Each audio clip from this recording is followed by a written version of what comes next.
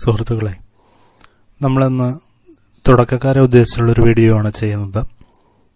Ubuntu operating system ഉപയോഗിക്കുന്നവർക്ക് ഒരു പുതിയ ഫോൾഡർ എങ്ങനെ ക്രിയേറ്റ് ചെയ്യാമെന്നാണ് നോക്കുന്നത്.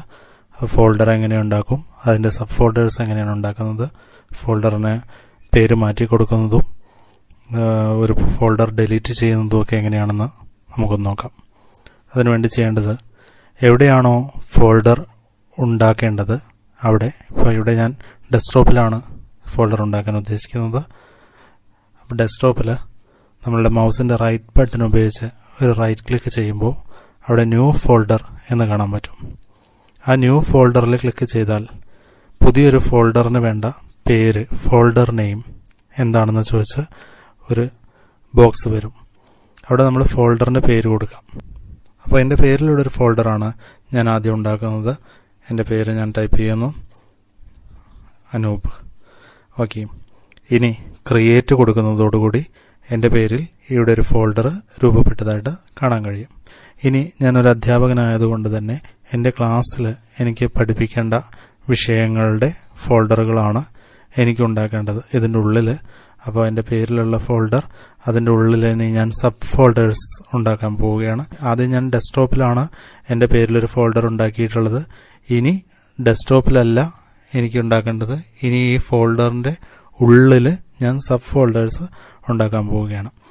അപ്പോൾ അതിന് വേണ്ടിയിട്ട് ഡബിൾ ക്ലിക്ക് ചെയ്ത് ഫോൾഡർ തുറക്കുന്നു. ഫോൾഡറിൻ്റെ ഉള്ളിലുള്ള ലൊക്കേഷനാണ് ഇപ്പോൾ നമ്മൾ കാണുന്നത്. അവിടെ റൈറ്റ് ക്ലിക്ക് ചെയ്യുന്നു. ആദ്യത്തെ പ്രോസസ്സിലൂടെ തന്നെ വരുന്നു, ന്യൂ ഫോൾഡർ. അവിടെ എനിക്ക് മലയാളം പഠിപ്പിക്കേണ്ട ഭാഗത്ത് എനിക്ക് വേണ്ട റിസോഴ്സുകൾ ഈ ഫോൾഡറിനുള്ളിലാണ് ഞാൻ സേവ് ചെയ്യാൻ ഉദ്ദേശിക്കുന്നത്. അപ്പോൾ ഞാൻ മലയാളം എന്ന് ആ ഫോൾഡറിന് പേര് കൊടുത്തു. നേരത്തെ ചെയ്ത പോലെ തന്നെ ക്രിയേറ്റ് കൊടുക്കുന്നതോടുകൂടി മലയാളം എന്നുള്ള പേരിൽ ഒരു ഫോൾഡർ രൂപപ്പെട്ടു കഴിഞ്ഞു. വീണ്ടും എനിക്ക് മറ്റൊരു ഫോൾഡർ ഉണ്ടാക്കേണ്ടതായിട്ടുണ്ട്.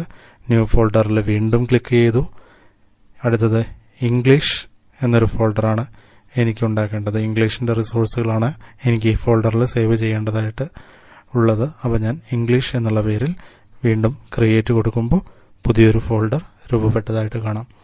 അടുത്തത് എനിക്ക് മാത്തമാറ്റിക്സ് പഠിപ്പിക്കാൻ ആവശ്യമായ റിസോഴ്സുകൾ സേവ് ചെയ്യാൻ ഞാൻ മാത്സ് എന്ന പേരിൽ ഒരു ഫോൾഡർ ഉണ്ടാക്കുന്നു. ക്രിയേറ്റ് കൊടുക്കുന്നതോടുകൂടി ആ ഫോൾഡറും രൂപപ്പെടുന്നു. ഇങ്ങനെ എവിടെയാണോ നമുക്ക് ഫോൾഡർ ആവശ്യമുള്ളത് അവിടെ വന്നതിന് ശേഷം മൗസിൽ റൈറ്റ് ക്ലിക്ക് ചെയ്യുക, ന്യൂ ഫോൾഡർ എടുക്കുക, ഫോൾഡറിനൊരു പേര് കൊടുത്ത് ഓരോ ഫോൾഡറും നമുക്കിതുപോലെ ഉണ്ടാക്കാൻ കഴിയും. ഇനി ഈ ഓരോ ഫോൾഡറും തുറന്നതിന് ശേഷം അതിനുള്ളിലും നമുക്ക് സബ് ഫോൾഡേഴ്സ് ഉണ്ടാക്കാവുന്നതാണ്.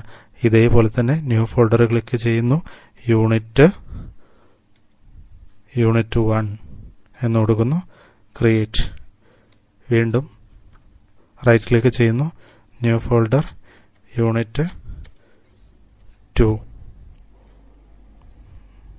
ഓക്കെ, ഇങ്ങനെ എത്ര ഫോൾഡറുകൾ വേണമെങ്കിലും, ഒരു ഫോൾഡറിനുള്ളിൽ എത്ര ഫോൾഡറുകൾ വേണമെങ്കിലും നമുക്ക് ഉണ്ടാക്കാവുന്നതാണ്. ഒരു കാര്യം മാത്രം ശ്രദ്ധിച്ചാൽ മതി, ഒരു ലൊക്കേഷനിൽ ഒരു പേരിൽ ഒരു ഫോൾഡർ മാത്രമേ ഉണ്ടാക്കാൻ നമുക്ക് കഴിയുകയുള്ളൂ.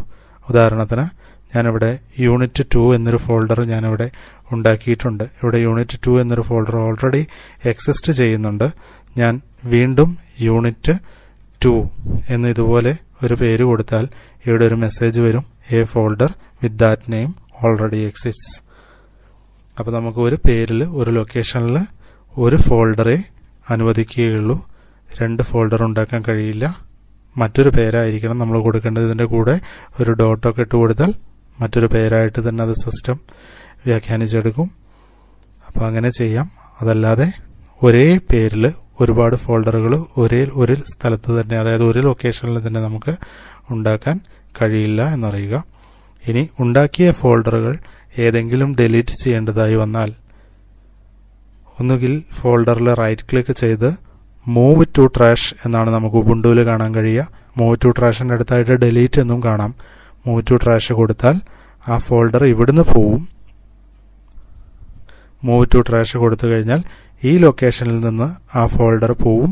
പക്ഷേ നമുക്ക് ട്രാഷ് എന്ന് പറയുന്ന ഈ ഭാഗത്ത് നമ്മൾ സിസ്റ്റത്തിൽ നിന്ന് ഡിലീറ്റ് ചെയ്യുന്ന ഫയലുകളെല്ലാം ട്രാഷ് എന്ന് പറയുന്ന ഈ ഒരു ഫയൽ ലൊക്കേഷനിൽ വന്ന് കിടക്കുന്നതായിരിക്കും. ഇനി ട്രാഷിൽ വരാതെ നേരിട്ട് പെർമനന്റ് ഡിലീറ്റ് ആവണമെങ്കിൽ, അതായത് സിസ്റ്റത്തിൽ നിന്ന് മുഴുവനായിട്ട് ഡിലീറ്റ് ആയി പോകേണ്ട ഫയലുകൾ നമ്മൾ ചെയ്യേണ്ടത് ജസ്റ്റ് ഒന്ന് സെലക്ട് ചെയ്യുക. സെലക്ട് ചെയ്യാൻ ഒരൊറ്റ ക്ലിക്ക് മാത്രം കൊടുത്താൽ മതി. ഫോൾഡറിൽ കൊടുന്ന് വയ്ക്കുന്നു, മൗസ് പോയിന്റർ കൊടുന്ന് വയ്ക്കുന്നു, ഒരൊറ്റ ക്ലിക്ക് ആ ഫോൾഡർ സെലക്ട് ആവുന്നു.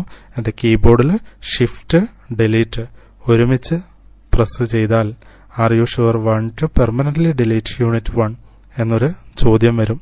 ഇത് സ്ഥിരമായി ഡിലീറ്റ് ചെയ്യണോ, പെർമനന്റ് ആയിട്ട് ഡിലീറ്റ് ചെയ്യണോ എന്നുള്ള ചോദ്യം. If you delete N item it will be permanently lost.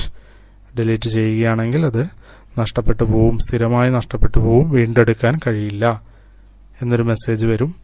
അപ്പോൾ അവിടെ ഡിലീറ്റ് കൊടുത്തു കഴിഞ്ഞാൽ ഇപ്പോൾ സിസ്റ്റത്തിൽ എവിടെയും ആ ഫോൾഡർ കിടക്കുന്നില്ല, അത് നേരെ ഡിലീറ്റ് ആയിപ്പോയി, ട്രാഷിൽ കാണാൻ കഴിയില്ല. ഇനി നമ്മൾ ഒന്നും കൂടെ ഉണ്ടാക്കുകയാണ്. യൂണിറ്റ് 1 എന്നൊരു ഫോൾഡർ വീണ്ടും ഉണ്ടാക്കി.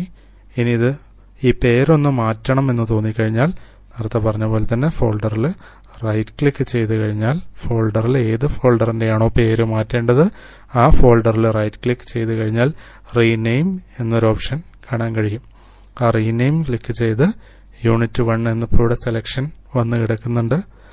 അത് മലയാളം എന്നാണ് മാറ്റേണ്ടത് എന്നുണ്ടെങ്കിൽ ഇതാ മലയാളം എന്ന് ജസ്റ്റ് ടൈപ്പ് ചെയ്ത് കൊടുത്താൽ പുതിയ പേര് അവിടെ വരും. എന്നിട്ട് തൊട്ടടുത്ത് തന്നെ റീനെയിം എന്ന് പറയുന്നൊരു സ്ക്വയർ കാണാം. അതിൽ ക്ലിക്ക് ചെയ്താൽ ആ ഫോൾഡറിൻ്റെ പേര് മാറി. അപ്പോൾ പുതിയൊരു ഫോൾഡർ എങ്ങനെ ഉണ്ടാക്കുമെന്നും ആ ഫോൾഡറിനുള്ളിൽ എങ്ങനെ സബ് ഫോൾഡേഴ്സ് ക്രിയേറ്റ് ചെയ്യാമെന്നും ഫോൾഡറുകളുടെ പേര് എങ്ങനെ മാറ്റുമെന്നും ഉണ്ടാക്കിയ ഫോൾഡറുകൾ എങ്ങനെ ഡിലീറ്റ് ചെയ്യാമെന്നുമാണ് ഈ വീഡിയോയിലൂടെ നമ്മൾ മനസ്സിലാക്കിയത്.